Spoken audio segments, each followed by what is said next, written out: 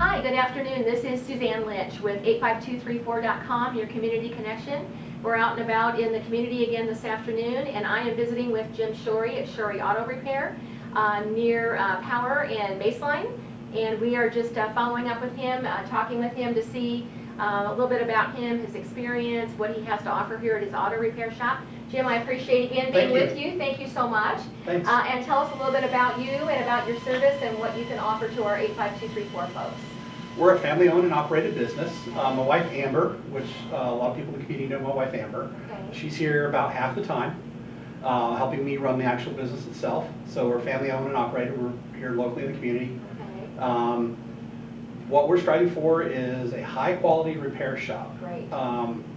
There's lots of different repair shops out there. What we try and strive for is providing that repair that we do it right and we do it right the first time. Got it. Okay. And we're not necessarily interested in a sale today, because Amber and I are trying to build, we're going to be here for probably the next 20 plus years.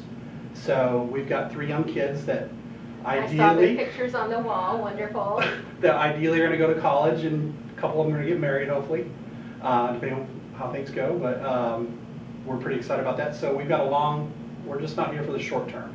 Amber and I are here for the long term, and we want to be involved. So part of that is building a good reputation, good rapport with the area, and doing good work so people get referrals back to you. Correct. Yes, okay, and working with other businesses. Correct. Yes, and I also noticed that you're also involved in the community in a couple of different projects as Correct. well. Okay. I'm a veteran. I'm an Air Force veteran. I served back in the early 90s. I did not realize that. Thank you so for your service. Thank you. Yeah. We're involved with Packages from Home, which is actually a locally based charity here, helping support troops that are still deployed, because there are still a few folks in Afghanistan.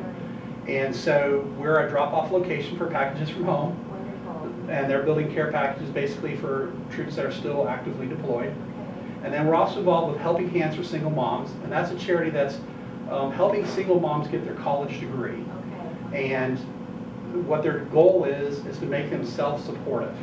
Okay. So they've statistically found that if a single mom gets her college degree, that she's more likely to stay self-sufficient and not dependent on welfare. Wonderful. That's a couple of great groups that you're involved with. And so it's nice to talk with someone who's involved in the community as well, and that supports local things that are going on. And I didn't realize you were a vet, so again, thanks for your service. That's No problem. Wonderful. So what else can you tell us just quickly about what you do here, as far as you do all kinds of repairs? We do. Makes, models?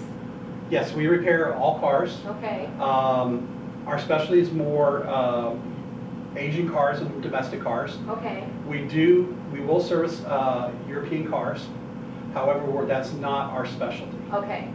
So someone can come into you with their car, talk to you about their situation. Exactly. You can tell them what you can do. And Yeah, we do everything. I love to do oil changes on cars. Sure. Because what I'm really about is helping each individual understand where their car's at, Sure. and helping them maintain it for the long term. Okay, or so kind whatever of their an goals are. overview of what's going to be needed and ongoing. And Correct. Good, okay. Because I'm really big about reducing the total cost of ownership for every single driver. Right.